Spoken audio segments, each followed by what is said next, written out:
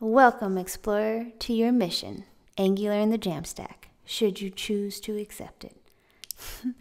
I wanted to start out this mission by kind of talking about Angular in the Jamstack and the Jamstack architecture, so that we make sure we get our bearings before jumping right in.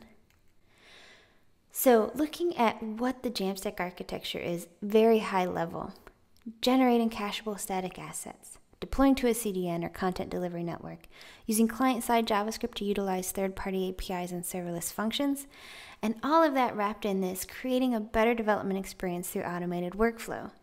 So again, this is pretty high level, but I just wanted to skim the surface because basically we're going to be coding through all these best practices as we work through the mission, but I wanted to let you know what you're doing ahead of time. So digging in a little more on the Angular side, what is Angular in the Jamstack? Or as I fondly call it, Jamgular, but we'll see if that catches on. So Angular comes in on that pre-rendering side when we're basically making those static assets. We can do this either using Scully, the static site generator for Angular, or Angular Universal. But the rest is still the same. We're putting our assets on edge nodes in that CDN, closest to the user requesting, and having it load fast. We're still dynamically grabbing data from APIs or by triggering serverless functions, and we're also still decoupling and modularizing the development process and using Git workflows for automation. So what is this? I want to give you a few definitions here as we start out of things that we're going to be talking about a lot during this mission, but I will also bring up more definitions throughout the mission. So pre-rendering. Pre-rendering is a process to preload all elements on the page. And this is basically, you're going to have it ready for web crawlers, which is always a very important thing as you're trying to get users to your site, and something that's not always available when you're building sites in Angular. But we're also able to deliver all of our assets, or the assets that we pre-render, statically. So this is making content ready before a user even requests it, and it gives us those really fast load times. So how do you do this with Angular? You may have heard of Angular Universal in regards to server-side rendering, but inside Angular Universal, we also have the ability to use the pre-render functionality. There's also a really great NPM module, which is a command line tool called Angular-pre-render. And this basically gives you the functionality of the pre-render in Angular Universal, but a more easy to use command line tool. So what about static site generators?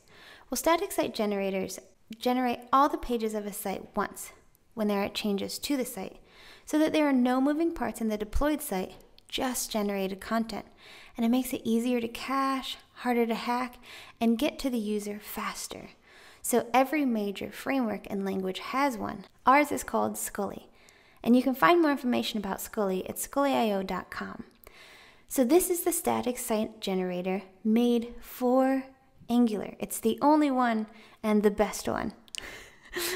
What one of my favorite things are about Scully is that you're just using Angular. So you're using commands that you may already be familiar with, like ng-add and ng-generate, to use the functionality of Scully. But we'll see a lot more of this as we code through. One of the other things that I touched on were CDNs, or content delivery networks. These are geographically distributed edge nodes that hold the deliverable assets sent from the origin server and serve as close to the user as possible. They have redirect knowledge, which allows them to send the deliverable to nearby nodes if there's a problem, which makes them even more reliable. This is basically a dumb server with redirect knowledge. For this project, we'll be using Netlify Edge. Netlify Edge helps us get our project up to the edge nodes really fast with hardly any setup whatsoever, especially compared to traditional servers. It also has these great aspects compared to standard CDNs, like having that Git integrated CI/CD, automatic deploys, rollbacks, instant cache invalidation, and we'll see this as we go into our project. It'll feel so seamless though, just know that our project is on Netlify Edge.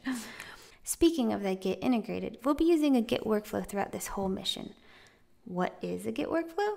We're basically utilizing Git repos and their functionalities like cloning, forking, pull requests, merge checks, and more. And this basically creates an easily distributed, checked, and quick interaction development process We're using Git to organize and check code from many devs. So how even do we do this? Well, there's a video right after this, so check it on out and let's get coding.